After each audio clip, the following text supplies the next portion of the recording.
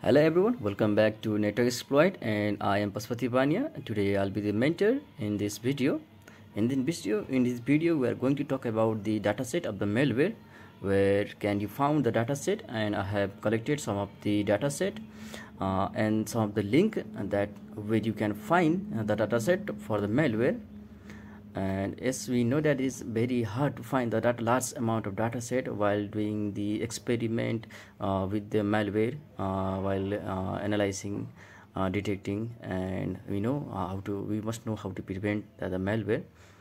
For that purpose we need to do the analysis of malware, and for that analysis we need to find a data set, and finding data set will be the hard if you don't know the exact the way to find. And I have collected some of the name of the website where you can find a large number of dataset for the malware. And the first website is the VirusShare.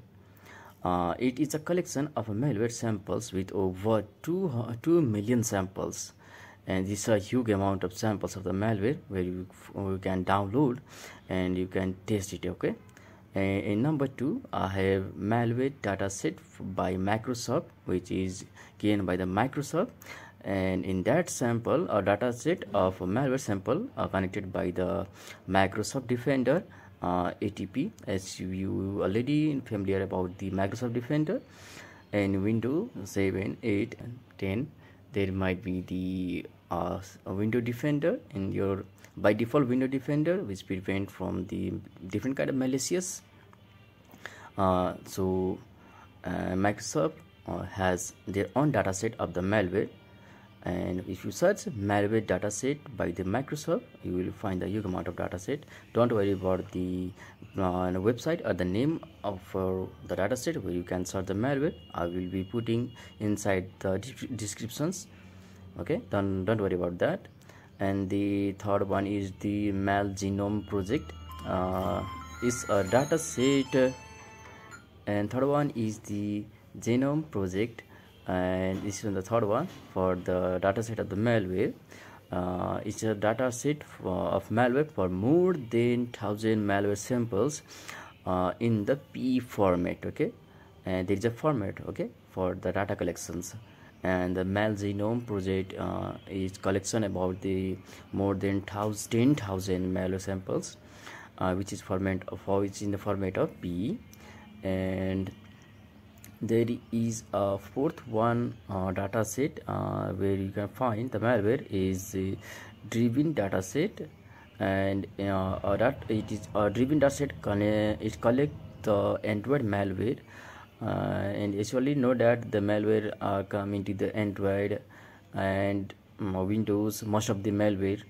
So if you are working for the Android malware, you can go to the Drebin Dataset and find the Android malware, which contain more than 5,000 samples.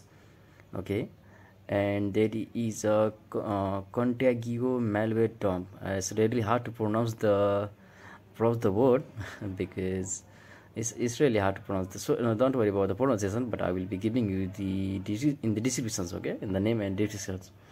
And the Contagio malware dump is a collection of malware sample which have 1,400 samples which can you easily download. Okay, and the sixth one is EMBER. It's a collection of dataset with more than 1 million Windows portable executable file, including both benign and malicious sample. Okay, and inside the EMBER database you will be finding more than 1 million, okay, 1 million Windows portable executable file. Okay, and the seventh one is the CICAndMal2017 Dataset. It is also a collection of Android malware dataset which contain more than 10,000 samples.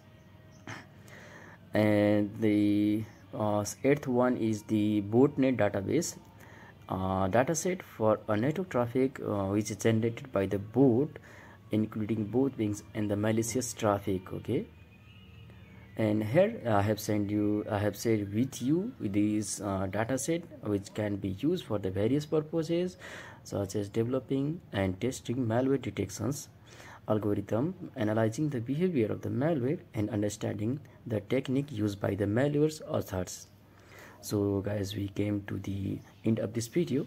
In this video I have told you about the dataset of the malware and where the dataset are and where we can find the dataset of the malware. So guys, see you in the next video. Hope you guys like this video. Okay guys, see you in the next video. Bye bye, good time.